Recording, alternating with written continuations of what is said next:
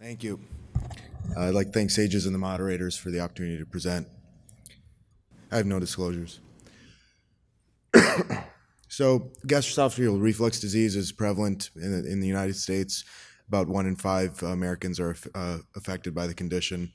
Laparoscopic fundoplications traditionally been the mainstay with good long-term outcomes, up to 90% success in long-term series, both objective and patient-reported outcomes. We know that obesity contributes to development of GERD and that there's a higher rate of reflux among the obese. And we also know that Roux-en-Y gastric bypass is an effective treatment for both of these conditions, obesity and reflux. In general, failure of fundoplication is relatively uncommon, but in that situation, generally surgeons have several options, including a redo fundoplication, as well as a conversion to a bypass at that point. And actually, there have been studies looking at both of these options, and that seem to be safe and effective after a failed initial fundoplication. So our objective was to characterize the rates and patterns of these reoperative procedures in the state of New York, and also to identify risk factors that may be associated with needing a revisional procedure after an initial fundoplication.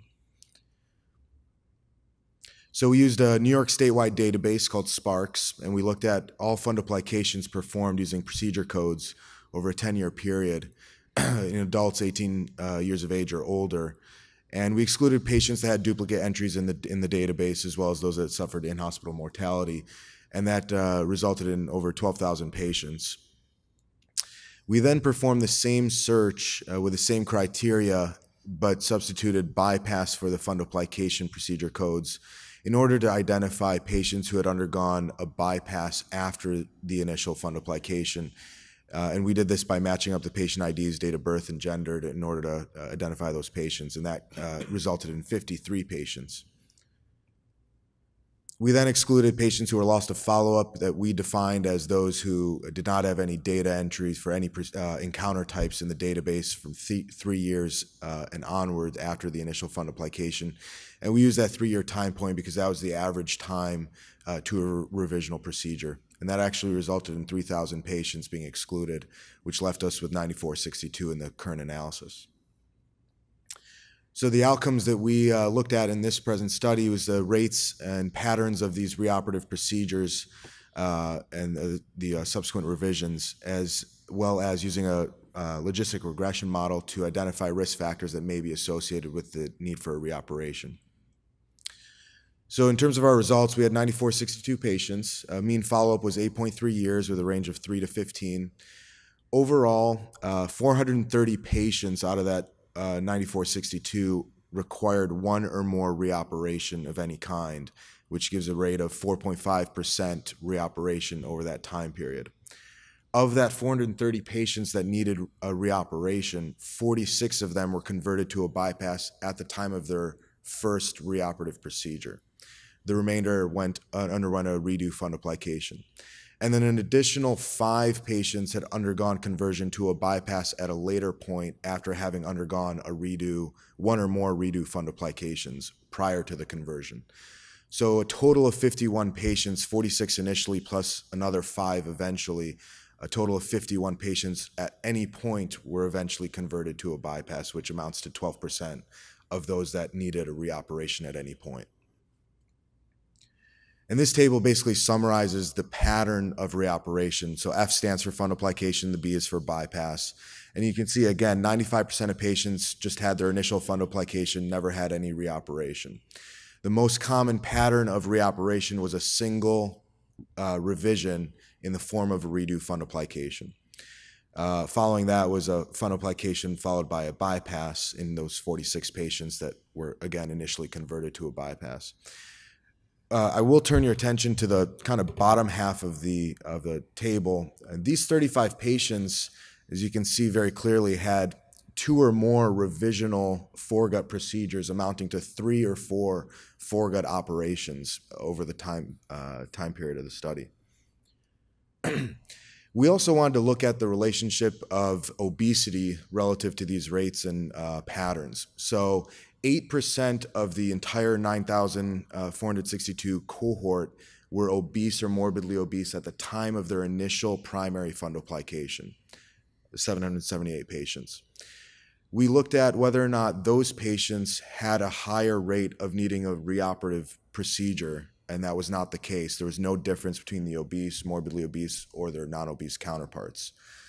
We also looked at whether or not the patients who underwent a redo fundoplication between the obese and non-obese had a different rate of reoperation, and again, there was no difference. Interestingly, 8% of the patients that underwent a redo fundoplication were obese or morbidly obese. And not unexpectedly, the majority, 86% of patients who were converted to a bypass were obese. We also looked at the timing of when the reoperation was performed. So overall, any reoperation was done just under 3 years from the time of the initial fundoplication, with a range of 0 to almost 15 years. Redo fundoplication as a specific revisional procedure was done a little earlier at a mean of 2.5 years, contrasted with the bypass, a conversion to a Roux-en-Y was done at a mean of 6.6 years, again from the time of the initial fundoplication. We also looked in terms of our secondary outcomes, again, trying to identify any risk factors that may be associated with the need for a reoperative procedure. So we looked at demographic data, comorbidities, and complications at the time of the initial fundoplication, and we compared that between patients who did not require a reoperation versus those that did. And in the middle bullet here, you see the variables that were found to be significant at the first pass of our analysis. And then we applied these variables to a multivariable logistic regression and controlled for confounders. And that data is summarized in this table here with the red variables highlighted showing statistical significance. So age, specifically 30 to 49 versus 70 plus. I'm sorry, that's not projecting very well in terms of the red, but age 30 to 49 versus 70, 50 to 69 versus 70, female gender, and then the presence of chronic pulmonary disease were all risk factors in terms of an association with having a reoperative procedure. And of note, the 30 to 49 age range was the strongest with an odds ratio of 2. So in conclusion, primary laparoscopic fundoplication for reflux disease has a relatively low reoperation rate over a 15-year, up to 15-year follow-up in this study. Most patients who required a reoperation just underwent a single reoperation in the form of a redo fundoplication. Obesity was not predictive of the need for a revision in terms of after an initial fundoplication or even after a redo fundoplication versus the non-obese counterparts. If a revision to, or conversion, I should say, to a bypass was done, there were no procedures performed after that. And as we saw, conversion to bypass is done at a later time point than was a redo fundoplication. And finally, younger age, female gender, and chronic pulmonary disease were associated with a reoperation. The study is not without limitations. It's an observational analysis, so it has its inherent biases and limitations in generalizability, although it is a statewide database, so it's more inclusive than a single institution study. There was a significant number of patients who were lost to follow-up.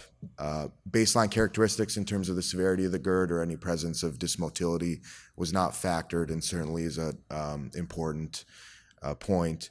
Partial versus complete fundoplication was not differentiated, as were other technical aspects of the primary fundoplication, whether or not there was a hiatal hernia, was an esophageal lengthening procedure needing to be performed.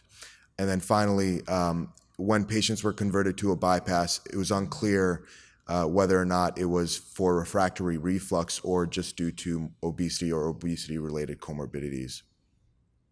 Thank you.